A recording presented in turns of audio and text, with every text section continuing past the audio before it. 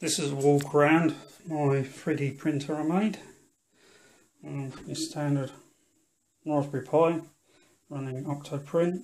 I have a sort of 3-column, 3-row display that I haven't set it up yet, but I will do, showing status information, allow me to do some standard setup of the printer. So everything, all the chassis of this printer is the Pursa 3 i3 type printer. It's all printed all the chassis, so the only metal parts are really the linear bearings and the threaded bars for the Z-axis, and obviously the electrics and the motors. But everything else 3D printed. Standard M4 nut and bolts for all the connections, bolt it all together. So just look at the base, you can see how that's constructed. Now the thing is, everything here was printed on my K8200 printer. Good reliable printer. Once you've got it set up, you don't have to mess around with it, but it's very hard to get any kind of level build area on it, and the hot plate isn't that powerful, and so if you put a glass cover on it, it takes forever to warm up. And so the problem I have with this printer is it's hard to get anything wider than 120mm of print, even though the build area is 200mm. So every part on this printer isn't too long, just so that I can print it on here. Now this printer, because obviously I'm using stuff set up for the ramps, controllers and more powerful power display, I've got obviously a much better hot plate. I think it's your standard eBay hot plate, so this warms up really nice and quick even with the glass plate on it.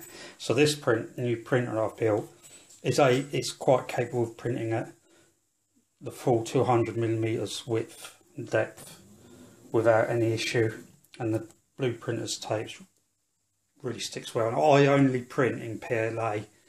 I don't like the smell and issues with all the other types. So, and I have very good results with PLA, so I don't have much problem with that. Now the bearings I'm using, standard linear bearings. These are quite nice ones I've found that are already coming in a nice case, and they just bolt straight on. Let's see if I can show you. So you can see here, this linear bearing, couple of M4 bolts, bolt straight onto the casing and the linear bearing. So that's really nice, so you don't have to mess around with zip ties and horrible kludgies. And these are readily available on eBay and they're fantastic. I would definitely recommend using these instead of a 3D printed enclosure and your standard linear bearings that you have to mess around with zip ties. These are brilliant and they're very cheap and they work the job. Standard bearings. Now all the parts I just ordered off eBay, and there's nothing custom. I just grabbed what I could. So that's why some things are a little bit not quite the right size. So on the Z-axis you've got one linear bearing, and that's mainly because down here you've got the stepper motor. There's a stepper motor each side, and you'll probably see it better around this side. So you have the linear bearing there, but lower down and offset is the encapsulated bolt on the threaded bar. And so with both those in tandem with their offsets, it does mean I'll get quite a good steady X-axis mount, which means I don't need loads of linear bearings, unlike this printer here that has 4 on this end and 1 this end, which seems a bit overkill. Obviously standard 2 Z-axis stepper motors, your standard stepper motor sizes. The end stops, here, there's the Z end stop. The X end stops on this stepper motor, bolted on the back of this stepper motor. Same with the Z axis. Now the extruder, it's a direct drive. Unfortunately this extruder only had one mounting point here, and so what I've done is the holder is an interference fit for the stepper motor, so it actually works really well. I'm quite pleased how well that came out, and it's all in one print. One modification I had to do after printing was drill a little hole so I could zip tie the cabling. The cabling, ideally I was going to bring the cabling up to the top of the printer and over, but it didn't quite work out the way I planned, and it turns out this coming through here works much nicer for the ramp, the way the ramp board's set up. So that works quite well. I don't get much movement actually. I did wonder or think that after a bit that it would wobble around, move around a lot, but it seems to work really quite well.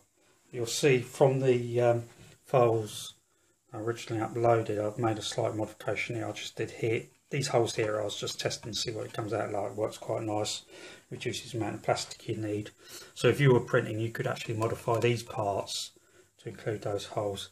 I did have to put a cutout so that the clips would pass through here. And one modification I would make if I was doing it again, although this print head will travel the full 200mm, it is very close to touching. It doesn't touch either end, but it's very close. So what I would probably do is actually this cutout here, I would actually extend that all the way up to the top, and that would give you a little bit more breathing room. But the other change I would make is, I'll move this back, where these bolt on to the Z-axis mounts, the other end of the nut is under the stepper motors, which means I've got to pull the stepper motor out if I ever want to take these off, which means I've got to basically disassemble the entire printer just to get these off. So I think a future design I would probably move these somewhere so they're more accessible, not maybe move them out a bit this way.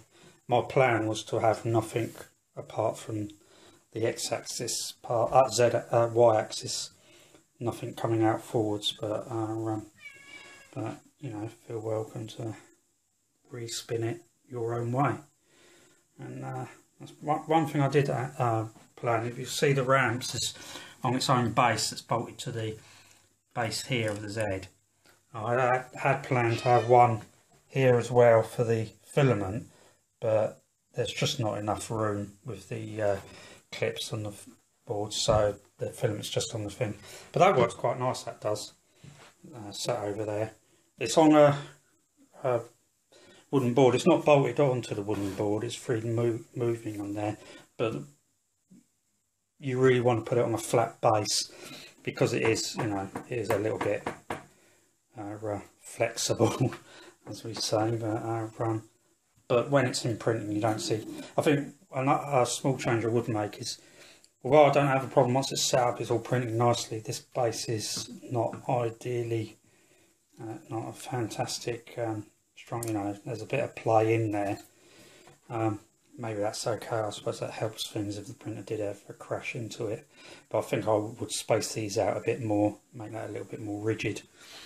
So the bases are fully 3D printed. I've got some standoffs here because I was worried about heat coming off the hot plate and warping the plastic, but I think in hindsight I probably didn't need to do that, so I could probably bring that down maybe, but it works all right, it does its job.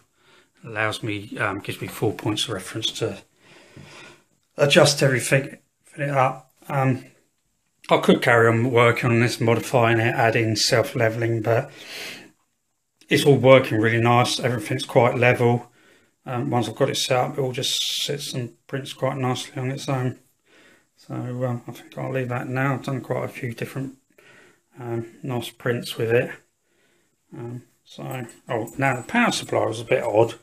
A lot of online stuff say that you have one wire to connect so the power supply stays on, but this one had two other wires that needed to be connected together, and it was obvious that these two wires were special because they came from different places on the circuit board of the power supply, but I've not seen anyone document that, so I don't know if that's unique to this printer or you know, just something that hasn't been written about because everyone's done old power supplies and this is a new one.